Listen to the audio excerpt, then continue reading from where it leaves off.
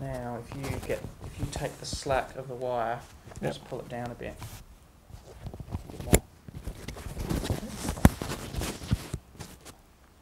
Yeah, that should do the trick. I teach at a university, so my work's divided between teaching students and doing research. And there's an overlap where you're teaching postgraduate students in how to do research. And it's all actually very enjoyable and fun. It's lovely seeing people come into university aged 18 and go out adults and know that you've actually helped form some of the way they think about things. And you teach them facts, but it's how they approach problems that's really what's going to influence the rest of their lives, and that's a nice thing to do.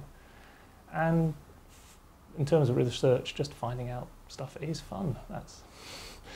There is a magical moment when you realise that you're probably the only person in the world that knows about this or thinks about this, and that feels quite exciting. And then the next exciting thing is telling everyone else about it, and that's.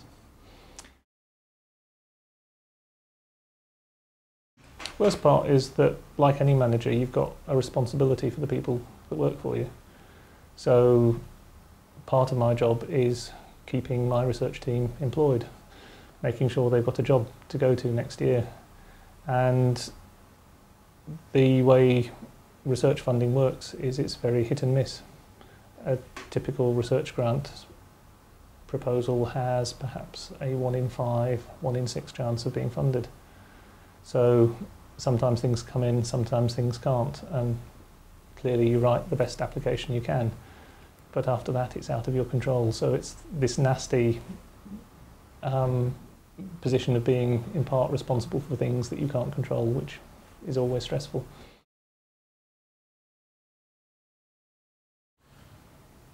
I don't think in my field it's like that. You know, there's no unified field theory that you can crack or theorem to solve.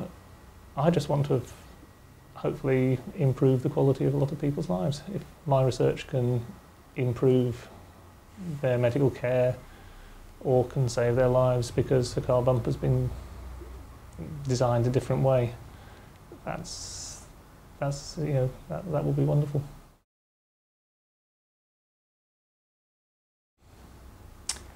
I think people have a stereotype of a scientist.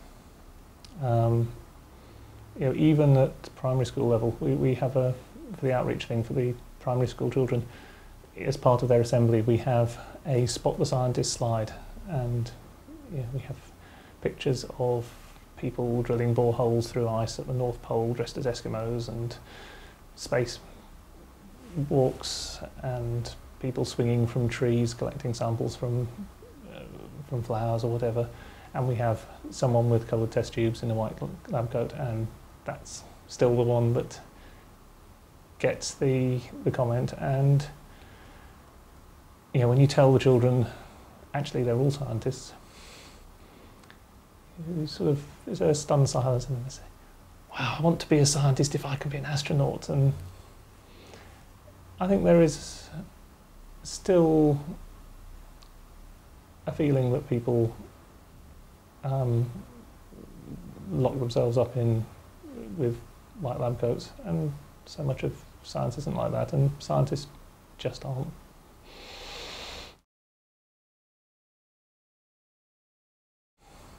See, useless in anywhere else.